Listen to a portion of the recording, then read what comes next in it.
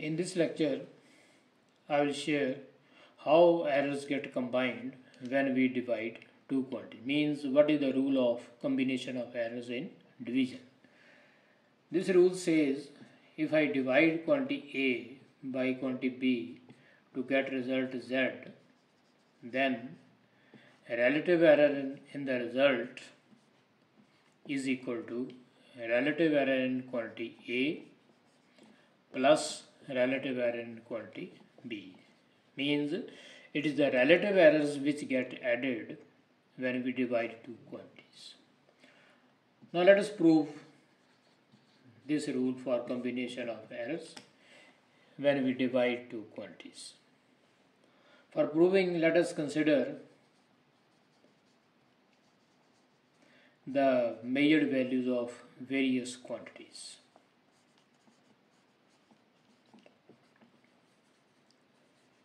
Measured value of quantity A can be written as A dash equal to its actual value plus minus absolute error in measurement of A.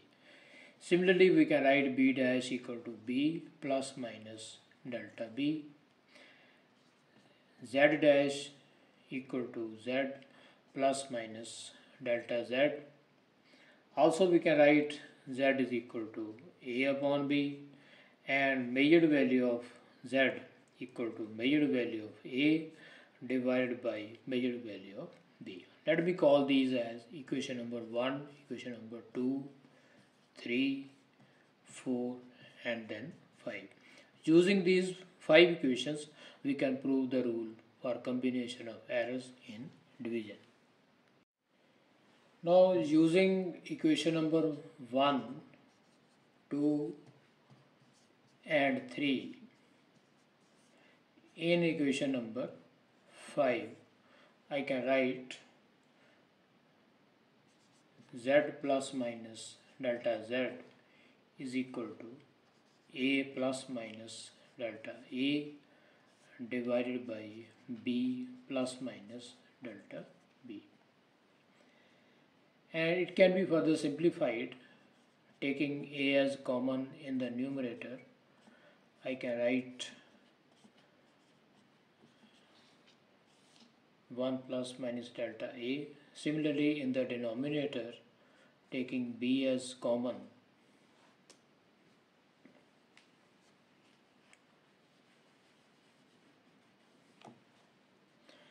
I can write 1 plus minus delta B upon B. It is just a mathematical exercise. Z plus minus delta Z equal to A upon B, 1 plus minus delta A upon A into 1 plus minus delta B upon B raised to power minus 1. Let me call it equation number 6. Now according to binomial theorem,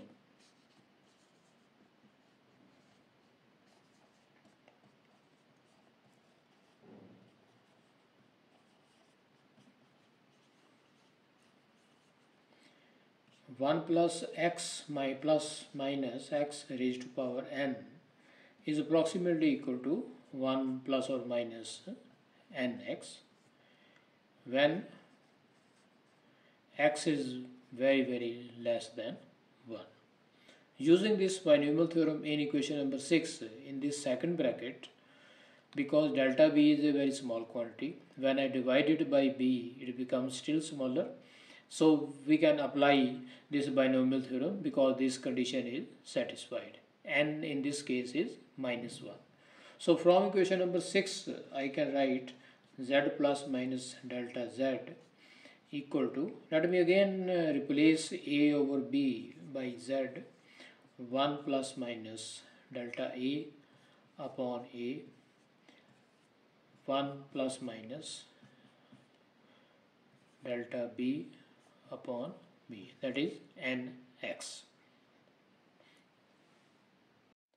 The previous equation can be written as z plus minus delta z divided by z is equal to 1 plus minus delta A upon A and 1 minus plus delta B upon B. Here minus or plus can be written in the reverse order. Delta Z upon Z equal to 1 plus minus delta A upon A, 1 plus minus delta B upon B. It is one and the same thing. Now let us simplify the right hand side. Right hand side becomes 1 plus minus delta A upon A plus minus delta B upon B plus minus delta A upon A multiplied with delta B upon B. Let me call it equation number 7. Next one. In this equation, delta A and delta B are small quantities. When we divide it by A, it becomes still smaller. Delta B or B is still. When we multiply these two results, the answer becomes negligible in comparison to other quantities. So, neglecting the last term being very small, I will neglect delta A upon A into delta B upon B in comparison to other terms. I can write plus minus delta Z upon Z. I cancelled 1 from both the sides, equal to plus minus delta A upon A plus delta B upon B. Removing this plus minus from both the sides, I can write delta Z upon Z equal to delta A upon A plus delta B upon B. Hence the rule for combination of errors when we divide two quantities. That is, relative error in the result is equal to relative error in first quantity plus relative error in the second quantity.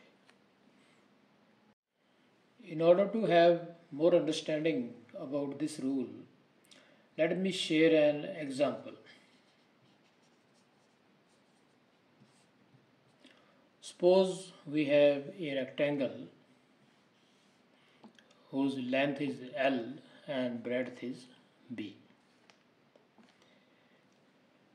Suppose we are given the measured values of length and breadth as 4 plus minus 0.1 and breadth is given to us, measured value of breadth equal to 2 plus minus 0.2. The question is, what is the ratio of length to breadth? That is to be found out. Ratio of length to breadth. It is to be found out. Means we have to divide length by breadth. L dash upon B dash. This is our question. From the given values, I can write the actual values of length and breadth as 4, breadth actual value 2, absolute error in length as 0.1, absolute error in breadth 0.2. Using this data, I can calculate absolute error in the ratio. Let me call this ratio as R. This is to be found out. For calculating this ratio, R dash is equal to R plus minus delta R. R means ratio of actual value of length to actual value of breadth. This is known to us. It is 4, it is 2, answer will be 2. Now our question is, what is the value of delta R? How to find this? For this purpose, let us consider the rule for combination of division. That rule says that relative error in the result is equal to relative error in first quantity plus relative error in the second quantity. So I can write delta R over R is equal to delta is given 0.1 upon L is known to us plus 0.2 upon 2. After simplifying, I can write delta R upon R is equal to 0.125. After cross multiplying, I can write delta R is equal to 0.125 multiplied with R. Putting the value of R, that is 2, 0.125 into 2, answer will be 0.250. So we have found the value of absolute error in the ratio. So the required answer will come out to be R dash equal to R, this is R, it is 2, plus minus delta R, that is 0.250. So this is how we can make use of rule for combination of errors in division of two quantities. That's all. Thank you.